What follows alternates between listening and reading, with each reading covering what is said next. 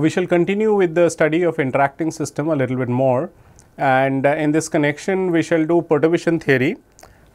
This would involve perturbation expansion of the partition function, and then you know what to do with the partition function. So, we will apply it to a particular problem and sort of in order to establish the utility of this perturbation theory, which you may be aware of from quantum mechanics. So, it is in the same spirit that we do here. Okay.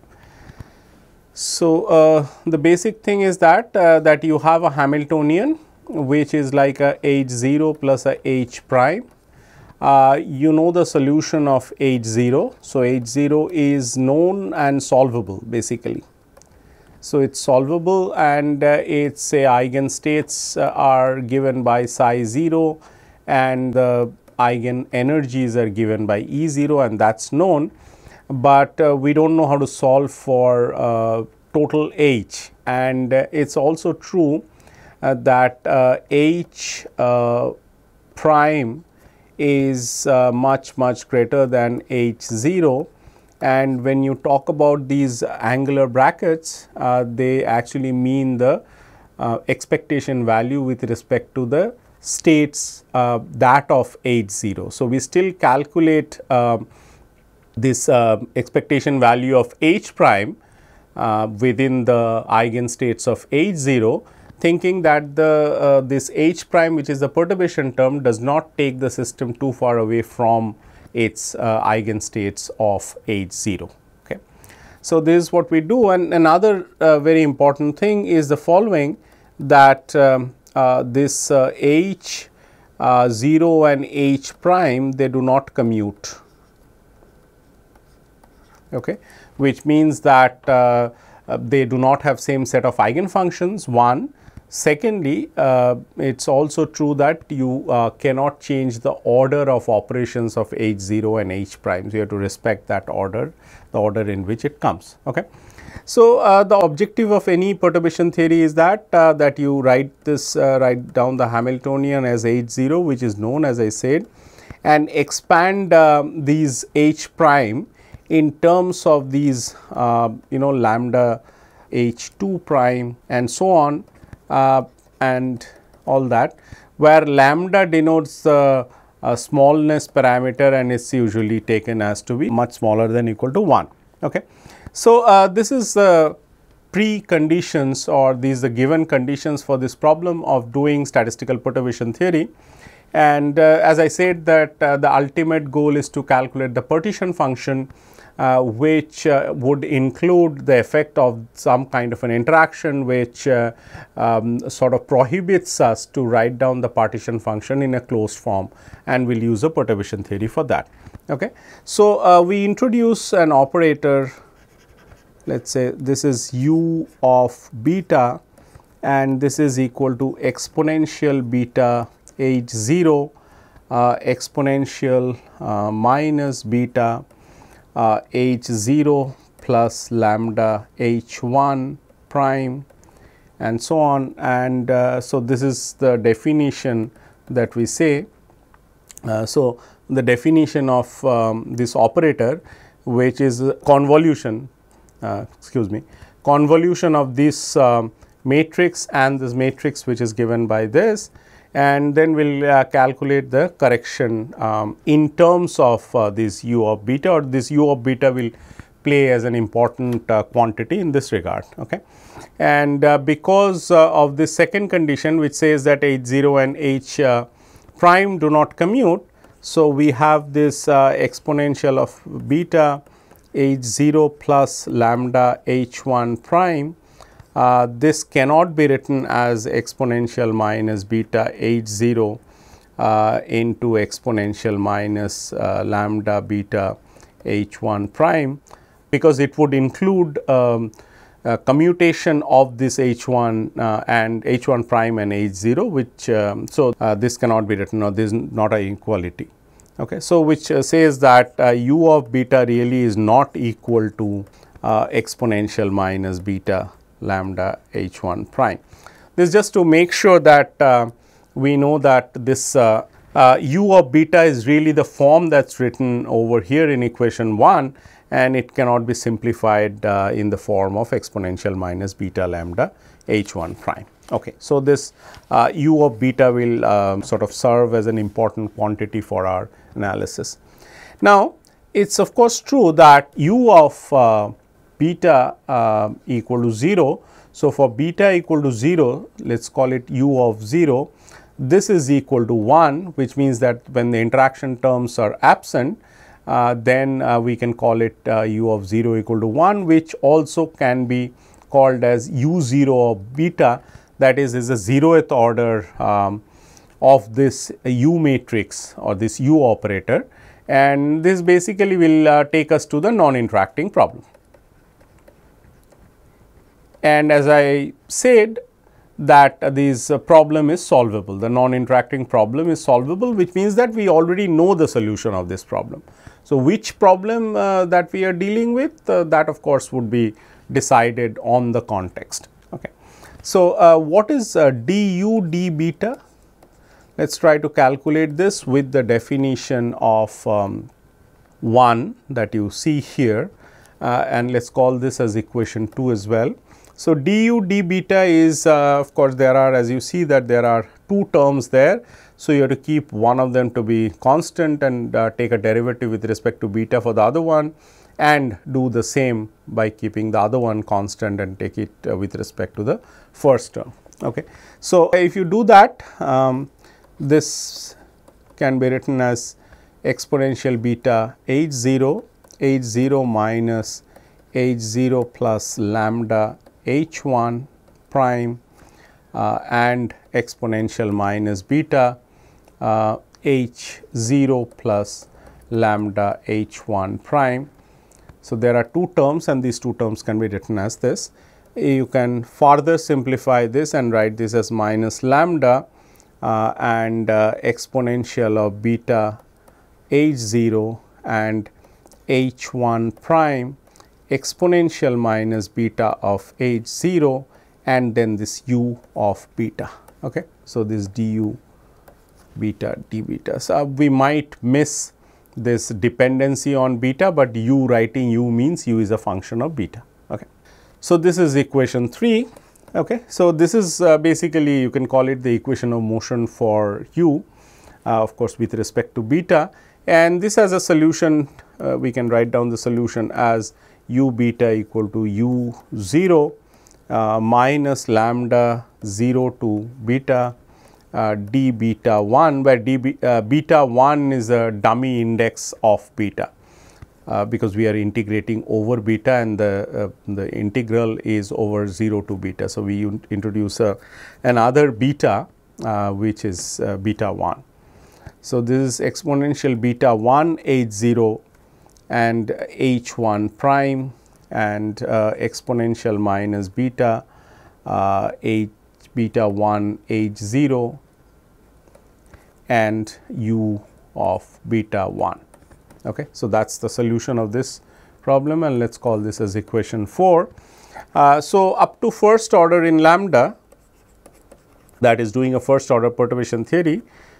So, this is up to first order in lambda, and of course, recognizing that u of 0 is equal to 1, u of beta becomes equal to 1 minus lambda and 0 to beta d beta 1 exponential beta 1 h 0 h 1 prime exponential minus beta 1 h 0, where u of beta 1 is taken as 1. And so, this is a equation solution for u of beta up to first order in lambda. As you see that it is lambda, it is a linear in lambda, and the first term is independent of lambda, which does not take into account any interaction. So, it is only related to the non-interacting problem, which is what we have said earlier.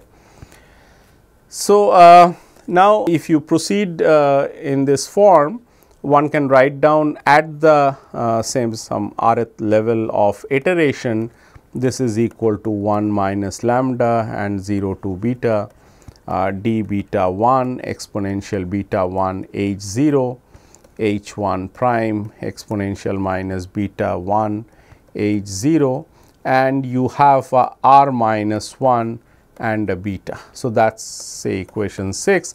So, you see the iteration at the rth level, this is basically this equation 4, for example, is an iterative equation. It involves the u beta on both sides of the equation, and that too on the right hand side it is inside the integral. So, you have to take a value for u of beta 1 and then solve for u of beta, put it back as u of beta 1 and then again solve till you reach a self consistency. And so, at the rth level it would involve a term which is u r minus 1 beta, and that of course would be each of these u r minus 1 beta would have a structure which is same as that of 4, okay, equation 4. All right. So, if you keep terms up to order lambda square,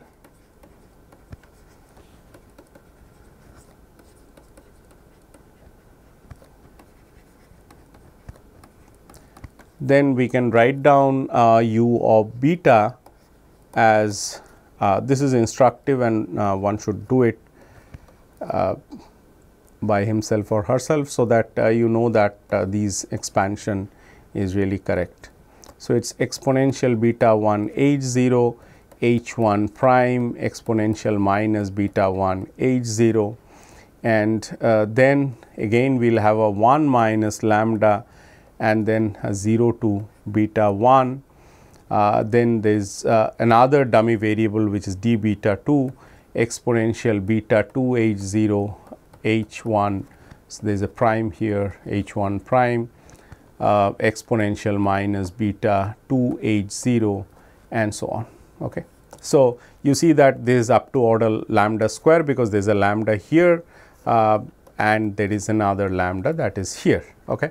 So, this is of the order of lambda square, which means it is of the order of h 1 prime square. So, it is a second order term that is going to give, and of course, we miss out terms which are of the order of lambda cube and so on. These are not taken into account. Okay.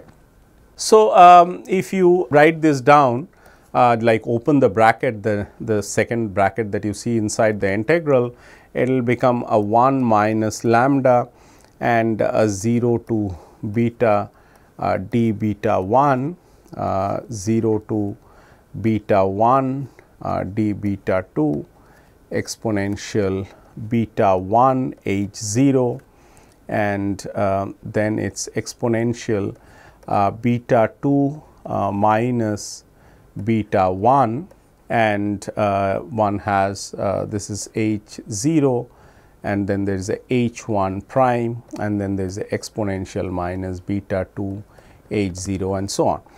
So, here of course, we will use this cyclic property of traces, which will indicate there. Now, we will go ahead and with this u of beta we will calculate the partition function, and that you know is one of the main quantities, key quantities in statistical mechanics.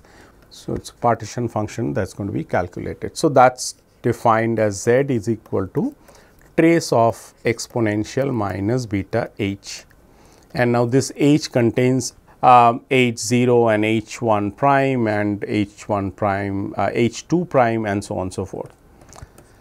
So, we take this as exponential minus beta h 0 and u of beta, okay, and u of beta now contains all these effects of the interaction term that you see there.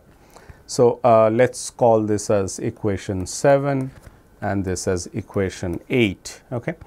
So, what we can do is that notationally we can express the partition function as z 0 plus a lambda z 1 plus a lambda square z 2 and so on. Okay. These are the correction terms to z 0, which is the non-interacting partition function, which we have been dealing with in many of the cases such as harmonic oscillators, ideal gas, or spins in a magnetic field and so on. Okay. So, z 0 is of course a quantity, which is what we have said. This can be written as a trace of exponential minus beta h 0 and where u of 0 or u0 beta is equal to 1. So, that is the non-interacting partition function that we are quite familiar with. Okay. So, let me now proceed to calculate the first correction in the partition function, and we could actually stop at that, but the application that one has chosen here would necessitate calculation of the second order correction as well. So, we will calculate both Z1 and Z2. Z1 is simpler, Z2 is a little more complicated, but then one has to do it because this would give you a correction to the non-interacting problem. So, Z1, okay. Not all problems Z1 is equal to 0, but in some cases it is equal to 0, which is what we will show.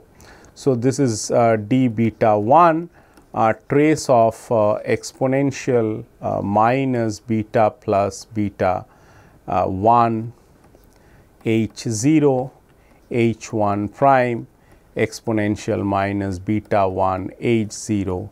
That is the first order correction in the partition function. Let us call it as equation 10. Okay. Now, use the property of this trace. So, this is one matrix, this is another matrix, and this is another matrix, and we can use a trace of ABC. We can do a cyclic permutation of this matrices, which means that it is a trace of CAB and equal to trace of say for example BCA and so on and so forth. Okay. So, this is called a cyclic property of the trace where ABCs are matrices, just like the one that I have shown here with an underbrace. Okay. So, we get this last factor of exponential minus beta 1 h0 that you see here, and we bring it to the front just like the C is brought to the front and so on. So, that would give a form which is 0 to beta and a d beta 1 trace of exponential minus beta 1 h0 and exponential minus beta h0, and I simply write it because I just open this thing and this is equal to beta 1 h0 and so on. And of course, exponential minus beta h0 and exponential plus beta 1 h0, they commute. So, this can be brought here and they would sort of annihilate each other, right. It will make an identity matrix and the beta 1 dependence will be going away. So, this is what I meant, and this will make it look like Z1 is equal to minus 0 to beta. There is a d beta 1 trace of exponential minus beta h0 h1 prime, and you see that you are doing an integral over beta 1. So, Z1 will not contain any beta, or rather beta 1. So, this is equal to minus beta Z0 h1 prime, and I will put a 0, and this means that expectation value of h prime h1 prime with respect to the states of h0. Okay. So, this is calculation of the expectation value of this with respect to this 0, that is the states of eigenstates of h0. So, Z1, the first order correction, comes out as minus beta times the Z0, which is known, the non-interacting partition function, multiplied by this expectation value. So, there these beta and h1 prime are the renormalizing factor which comes in front of Z0 that would renormalize the Z0 with respect to. So, your total Z at this level is Z0 plus Z1, where Z1 is given by this, and this Z1 comes because of the interaction, and you see explicitly that the interaction term is present here. Okay. As I said that you could probably stop here in some problem and do not wish to continue any farther. but for the sake of completeness and for the sake of doing a particular problem that we have chosen, we need to go to Z2, and Z2 is a little more involved to calculate. Okay. So, let me show the calculation of Z2.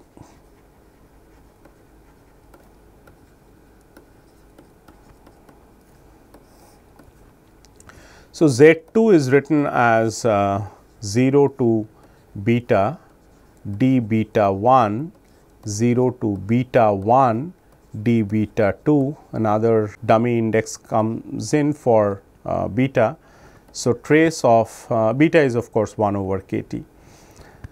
So, exponential of beta 1 minus beta h0 and h1 prime, exponential beta 2 minus beta 1 h0 and h1 prime, exponential minus beta 2 h0, and that is the trace that you have to calculate. Okay. And one can write this as, so this is 0 to beta, and so d beta 1, and you can write it as 0 to beta 1 and a d beta prime, that is another index that we have introduced, and this is trace of exponential minus beta prime h0 and h1 prime, exponential minus beta of h0 and h1 prime. Okay. Where again we have used the cyclic property of the trace. And what is beta prime? Beta prime is nothing but this beta 1 minus beta 2. Okay. So, this is we are going ahead with the calculation. Let me see the, so this is say for example equation 11, and let us put it as equation 12, and we are doing a simplification or getting Z2 in a tractable form, which would be when we use the property of the trace, then we will have to calculate. So, this trace is nothing but as you see here, the trace of these two matrices, and this is nothing but the when you take a trace, you actually take the sum over the diagonal elements. Okay. So, this is basically the diagonal elements that have been taken, and so this is beta prime is equal to beta 1 minus beta 2. So, Z2 can be written as 0 to beta and a d beta prime. You can change the write this down as d beta prime 0 to beta and 0 to beta prime minus beta, and d beta 1 trace of exponential minus beta prime. Just mathematical some simplification has been achieved.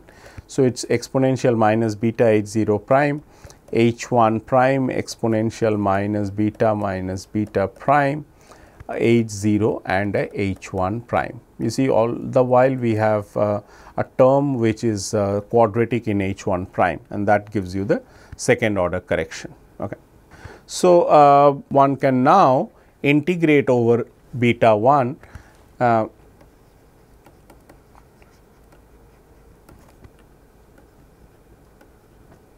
and use cyclic property basically, and use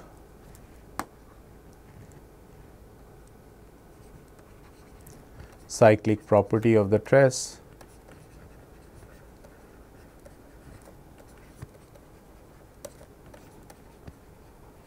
Okay, and what one gets is a Z2 that is equal to 0 to beta and a d beta prime and beta minus beta prime, trace of exponential minus beta prime, h0 h1 prime exponential minus beta prime h0 h1 prime, and the trace of that. Okay.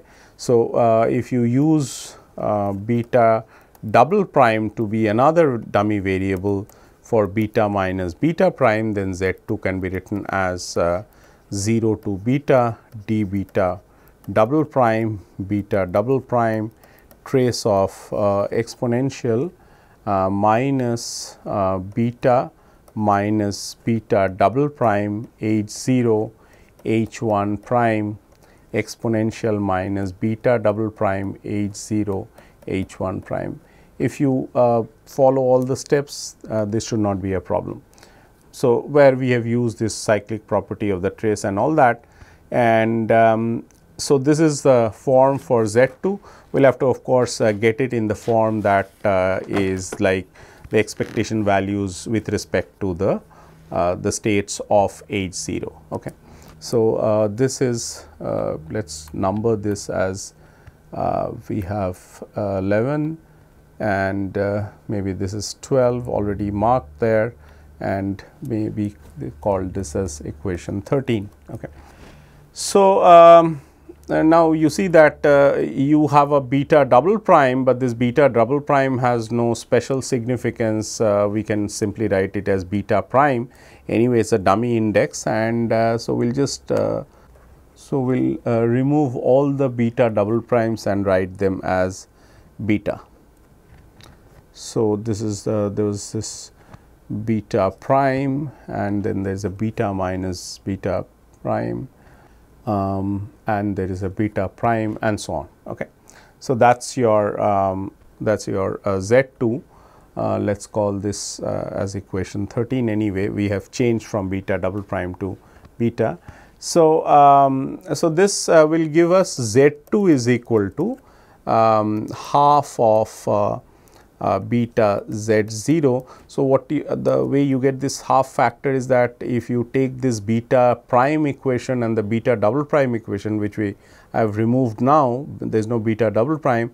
If you take the sum of these two and add them up, this will give you a factor of half, and this is beta Z0, and we have a 0 to beta and a d beta prime, and now we are we are replacing the trace by this expectation value, which is exponential beta prime h naught h1 prime exponential minus beta h naught beta prime h naught and h1 prime and 0. So, we have an integral and over this d beta prime, and then we have to calculate this expectation value with respect to the states of H0. Okay. So, let us calculate this, okay, and let us call this as equation 14. So, let us calculate the expectation value term, which is exponential beta prime H0 H1 prime exponential, let us hope that I have written it correct. Yes, I did. So, it is exponential beta H0 prime H1 prime and exponential minus beta prime H0 and again a H1 prime, and then it is a 0. So, now we recall that we know this problem completely, and this H0 psi A, consider two states because we are going to talk about second order correction. So, there will be terms which are diagonal and the terms which are off diagonal. The first order correction only involves the diagonal terms, there is no off diagonal terms, and that is precisely the reason that we had to go to the second order, because we may also have off diagonal terms which comes in the second order correction for the Z, or we can talk about also the free energy which is related to, or which is given by log of Z within a factor of minus 1 over beta. So, this is equal to, so we can write it as E0 and we take two states psi 0 a b. So, this is equal to E0 a b psi of a b. Okay. I think I can make it clear. Basically, it is H0 psi of a equal to E0 a psi of a, and H0 psi of b is equal to E0 b psi of b, and then we know all these things, and we also know these states, okay, and then we have to calculate these within the, and these states are of course orthogonal. So, this is equal to delta a b. Okay.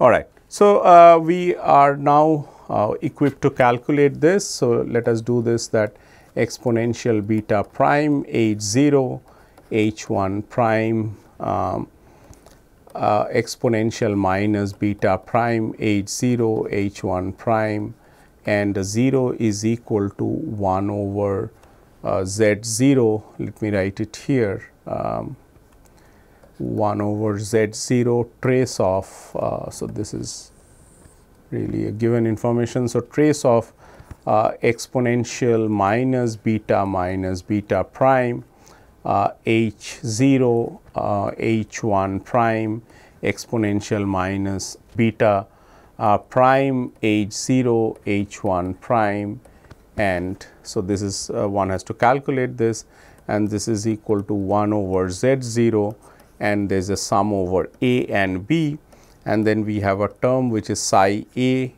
exponential minus beta prime h0 psi a. Psi a and psi b are two eigenstates, two orthogonal eigenstates of h0, and a psi a, and then there is a h1 prime, and then there is a psi b, and this is multiplied by a psi b and exponential minus beta prime h0 and psi beta psi b, sorry, and psi b h1 prime h psi of a. Okay. And so this is the form, and then let us call this as equation 15. That will give us this second order correction to the partition function that you see here. Okay. So, if you simplify this more, this becomes equal to 1 over z0, this sum over these two states a and b, exponential beta prime minus beta e a exponential minus beta prime e b, and we have this psi a h1 prime psi b this mod square. Okay. So, now we can have two options. One is that we can have a equal to e b, that is we can have these two states to be identical. Then the integrand is independent of beta prime.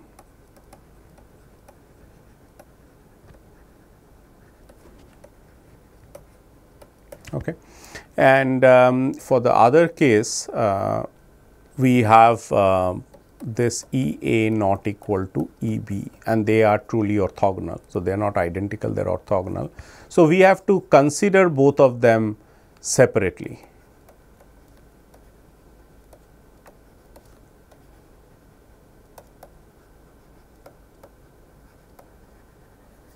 Okay. And this can be done. So, we write this as 0 to beta, and we have a d beta prime, and then exponential, I am writing it once again, it is h1 prime exponential minus beta prime h0 and h1 prime, and this 0 is equal to 1 over z0. First the diagonal term, which is beta, and sum over a or b, they are same. So, it is exponential minus beta e a 0 and a psi a h1 prime and a psi a mod square, and we also have another term which is coming because of E A, or the states A and B to be non-identical, they are rather orthogonal.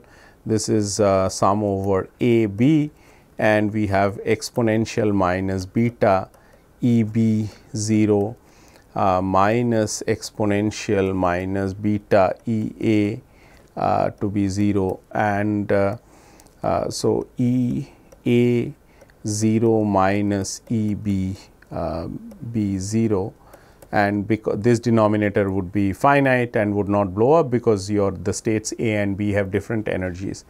And once again, just to repeat that these states A and B are the two different eigenstates, they could be same or two different eigenstates of H 0. The first one correspond to them to be equal, A and B to be equal, and the second term corresponds to them to be not equal. So, this is equal to a psi A H1 prime and a psi B mod square and so on. Okay. So, thus the free energy, let us call this as equation 16. So, we calculate log of z, or basically which is nothing but the free energy up to minus 1 over beta or minus kT, as you know. So, it is a log of z is equal to log of z0, that is the non-interacting term which we have calculated in various situations. We have a beta H1 prime 0, that is the first order correction, which is what we have said, and of course, there was a lambda. We are just taking out that lambda now that we are calculating various corrections with respect to compared to the non-interacting problem. And then there is a half of beta square 1 over z0, and we have a sum over a exponential minus beta E A 0 and psi of A H1 prime psi of A mod square and the unequal term, that is when A is not equal to B, it is exponential minus beta E B 0 minus exponential minus beta E A 0 and divided by beta E A 0 minus E B 0 and so on. So, and then of course, this psi A, so psi of A H 1 prime psi of B and the mod square of that. So, that is the this is the first order correction and these two are the second order correction. So, that is the interacting problem has now doing a perturbation theory, we have obtained corrections up to first and second order. Okay. And so, let us apply it to a given problem and try to see that how one actually calculates the first and the second order corrections, that is how this H1 prime with respect to expectation value of H1 prime with respect to the ground state wave functions are calculated, which are needed for both these things. So, the first term needs the diagonal elements and the second term has two or rather second order correction has two terms which need both the diagonal and the off diagonal elements. So, keeping this in mind, we go on to an application, and this is say spin half particles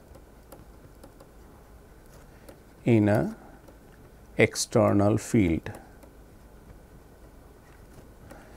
And we really do not consider any interaction here, but we will still have an H1 prime or H prime say external field B in the z direction. Okay, so, it is predominantly in the z direction, but now in order to introduce a perturbation, we take a special case of B to be majorly having in the z cap direction and there is a small component in the x cap direction. So, the assumption is that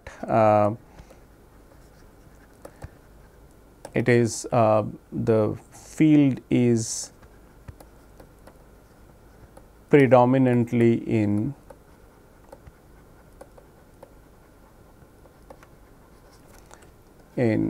z direction with a small component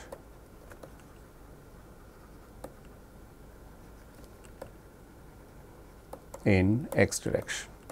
So, this is the perturbation that we are talking about. So, really we are not doing an interacting problem, but this would act like an interaction term. But you can always say that you can rotate your axis such that that direction, which is predominantly in z and a little bit in the x direction. So, it is like tilted in this direction, and we can always define our z axis to be pointing along this direction, which is slightly tilted. So, it really does not matter, but we are for demonstrating the method that we have learnt, we are using this term as a perturbation. So, the Hamiltonian is given by minus mu b and I equal to 1 to n, that is n particles. So, n particles, that is understandable, and S I dotted with b. And so, here of course, you can say that b x is much smaller than b 0. Okay. So, it is this is what the condition that we have said, the assumption that we have written it down. Okay. So, you have a h which is predominantly in the z cap direction. So, it is not h is not a vector, but we are just showing that this is predominantly in the z cap direction, and there is a small perturbation part which we are now calling it h prime and not h 1 prime, say h prime, which is in the x cap direction. So, this is small. Okay. So, the h prime this allows us to write to be written as, so mu b bx, and then there is a s I x. Okay. And what is the form for h 0? That is very simple. So, it is a mu b and a b 0, and then we have a s I z, okay, I from 1 to n, okay, I from 1 to n as well. So, these are the two terms in the Hamiltonian, and your total Hamiltonian is h 0 plus h prime, and we cannot solve this Hamiltonian exactly. The reason being that that we are either going to do, you know, in the basis of Sz, that is the z component of the spin, or we are going to solve the problem in Sx, basis of Sx, but of course, here it is going to be in the basis of Sz, because that is the dominant term, and because Sz and Sx do not commute, it is clear that H0 and H1 do not commute as well, okay, because since, you know, Sz Sx is not equal to 0. All right. So, just to remind you that this non-interacting partition function is very easy to calculate. That has, so s equal to half is just two values which are exponential this beta mu b. So, this is z0. So, this is equal to exponential beta mu b b0 plus exponential minus beta mu b b0 and so on, and this is nothing but 2 cosine hyperbolic. There is a half factor that comes in because the Hamiltonian, the s is equal to half. So, there is a half here. So, it is 2 cos hyperbolic beta mu b b0 by 2. All right. So, this is the z0, which is what we know, and easy to see that the first order correction is 0, and the reason that it is 0 is the following, and that is 0 because you have h1 prime within 0, this is equal to 0, because your Sz has 2 which are up. These are the eigenstates up and down. So, Sz acting on up will give you a half up, and Sz acting on down gives you a minus half down, with of course, we have taken h cross equal to 1, and these up and down spins are definitely not the eigenstates of Sx. So, that is equal to 0, and because the first order correction equal to 0. So, Z1 is identically equal to 0 because Z1 is proportional to this H1 prime expectation value of that with respect to this 0 or the ground state or the states of H 0. So, we have to go to the second order, there is no option, and even in second order you have to remember that the diagonal terms are still 0. We are talking about these terms, basically the third term that you see inside the square bracket. And so, that is an important thing, that third one or the first one inside the square bracket is the one that is 0, and we are only left with one term in the second order, which is off diagonal term. Okay. So, that is not too difficult to calculate. So, we calculate this log of z, which is equal to log of z0. Z0 is already known, we have written that down, and we have the correction that is coming as 1 by 2 z0 beta mu b square bx square. Okay. So, that is the field in the x direction. So, a and b.